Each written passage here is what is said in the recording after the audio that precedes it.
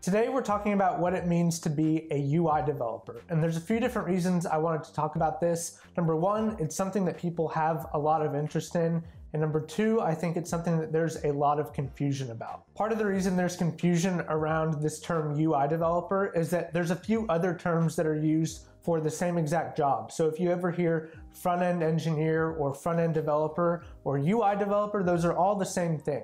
With that said, there are two different areas that I want to tackle in order to answer this question of what is a UI developer. And so the first thing I want to talk about is what is a UI, and the second thing I want to talk about is what skills you need in order to do this job. So let's go ahead and get into it.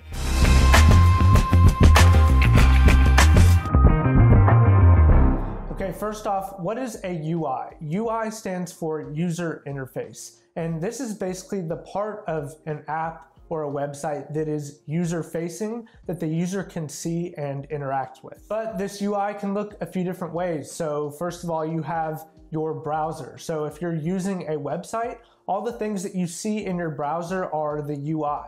You also have mobile apps. So when you have a mobile app on your phone, that is also a UI. So when you are using the app, there's a whole lot of software behind the scenes. Think about Uber, all of the logistics, all the calling the cars and all that kind of stuff is all happening behind the scenes. All you're seeing is this UI, this app that is showing you that, hey, your car's 5 minutes from you. And then we have a whole lot of miscellaneous UIs. So think of, for example, the screen on your ATM or the screen that you use to order coffee at a Cafe X, for example. Those are UIs as well. You're interacting with them, but they don't really fit the definition of a web browser or a mobile app. So to sum up our distinction, the parts of an app or a website or a piece of software that you interact with are the UI, and all the stuff that runs behind the scenes is not. One more quick definition before we move on to the job description, and that is that UIs are sometimes called clients. So if you hear client or client side,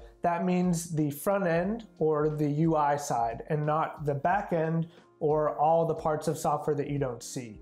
So I realize there's a whole lot of terms floating around there and some of them mean the same things, but I did want to make that distinction. All right, secondly, let's talk about what skills you need to do this job of UI developer. First, I want to read a definition that I think may be helpful in framing the job for us. And so the definition of a UI developer from IT Career Finder is a user interface developer combines programming, psychology, and creative design to craft intuitive controls for software and hardware.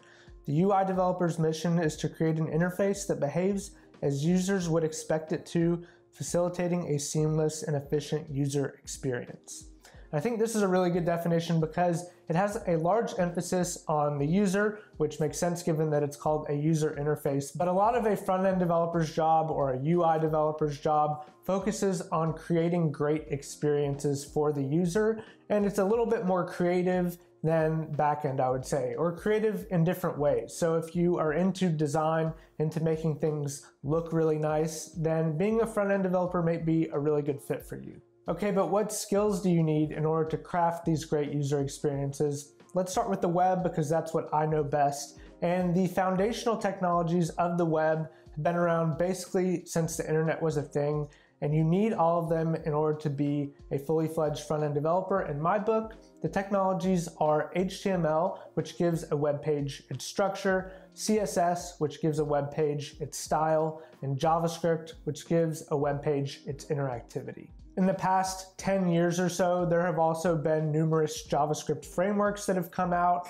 and so you probably need to learn one of those in order to work with modern technologies. Your next question may be, how do I go about learning these things? And that's a great question. There are various roadmaps out there from roadmaps.sh, which I think is a great resource. I will link that below.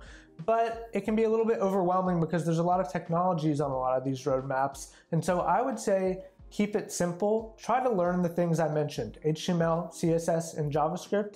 And specifically, I would recommend doing project-based learning, where you have a project that is designed for you to implement and use the skills of a particular technology. So let's say you're learning HTML, maybe you build Berkshire Hathaway's website, which is pretty ugly, but it's basically just HTML, right?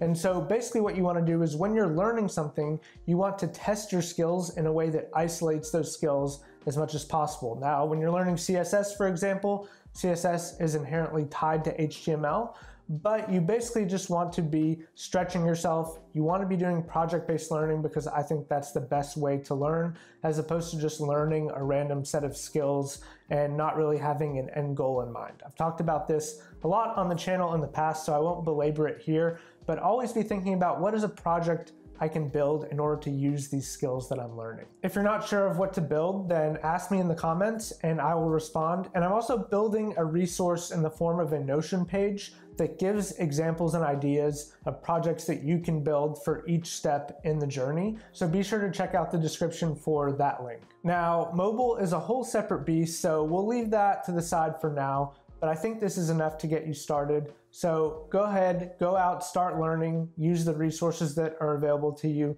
and be sure to build projects. Thanks so much for watching to the end. If you're still here, you'd probably like the rest of my channel, which focuses on software engineering and self-employment. So consider sticking around, but regardless, thanks so much for being here. Remember, stay hungry, stay curious, and I'll see you in the next one.